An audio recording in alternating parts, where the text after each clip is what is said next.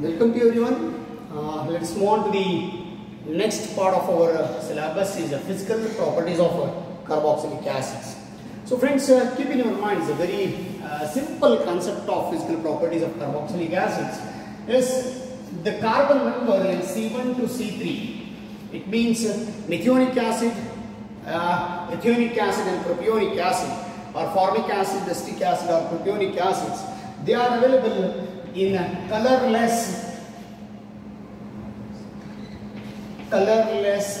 liquids. These three acids are colorless liquids with pungent odor. Very simple. Formic acid, acetic acid and propionic acids are the colorless liquids with pungent odor. And the next one, friends, is the C4 to C9.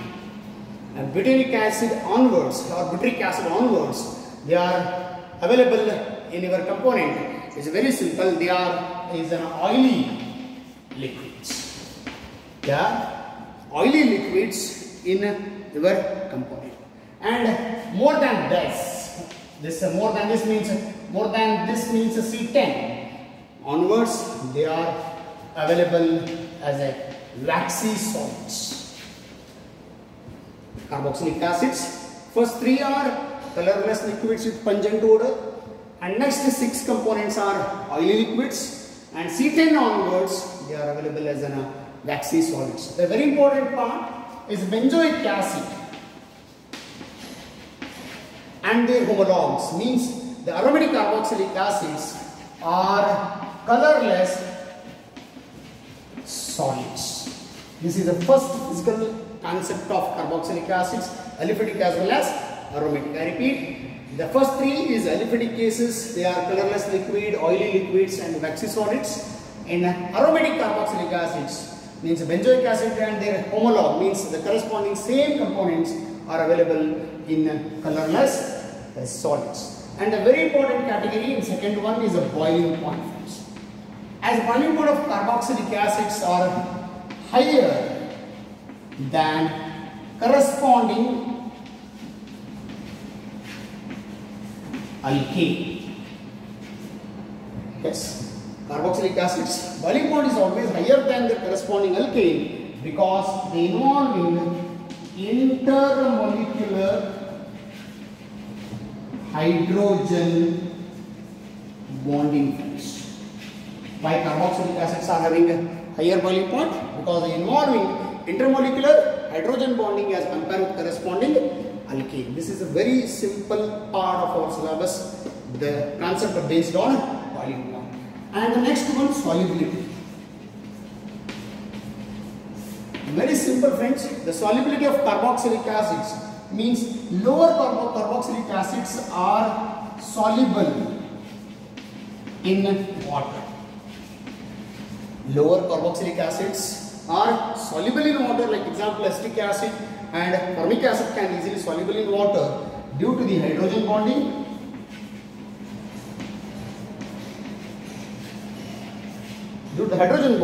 But higher carboxylic acids are partially soluble or insoluble in carboxylic acid due to the hydrophobic character. So this is the major reason of solubility of carboxylic acid, only lower. But all carboxylic acids are major part. This is a major solubility in either alcohol or ether. This is the next concept. Then solubility is very important. The carboxylic acids are lower carboxylic acids are soluble in water due to the hydrogen bonding, and the more number of carboxylic acids are soluble either alcohol or in ether. This is a simple physical properties of carboxylic acids. Friends, I once again repeat these concepts.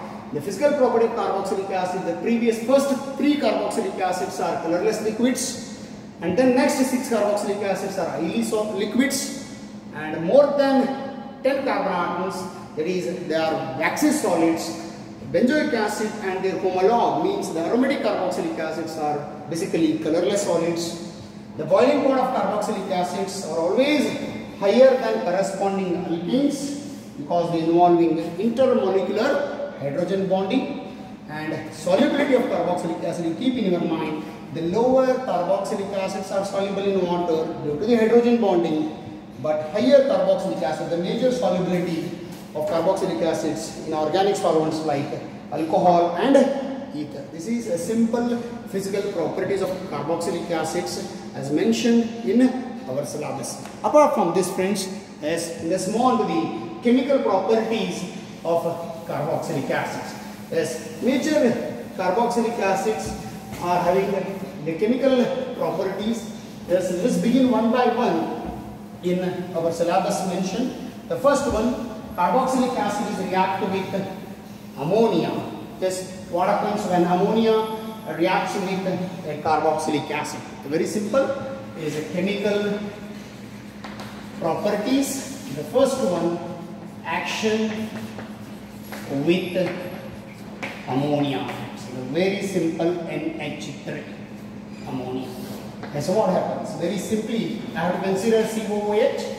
This is your carboxylic acid.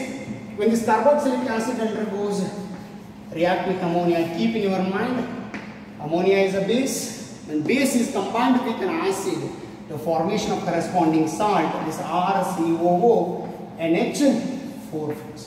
Name of this compound, ammonium salt of carboxylic acid generally, or either you can pronounce ammonium salt of carboxylic acids are also known as the ammonium alkanoate salts, and it undergoes ignite carefully just to remove the water. This is a loss of water. You remove the 2 hydrogen and 1 oxygen. What it remains here, friends, are CO only, and now it is NH. The formation of the compound is basically alkyl amide or amides. Yes, start here. When carboxylic acid undergoes react with ammonia to form a salt, which undergoes ignite to loss of water to form an amide. This is the simplest. To start with an example, is a CH3 COOH. You know the name of the compound? Acetic acid, or IUPAC, ethanoic acid. What happens when the ethanoic acid is react with ammonia, and now the compound is CH3 COONH4. Name of this compound is ammonium acetate or ammonium ethanoate. It undergoes ignite, the loss of water to form CH3 C double bond O NH2. I think already know the name of this compound, acetamide or ethanamide. Yes, this is a simple first chemical reaction of our syllabus, chemical property.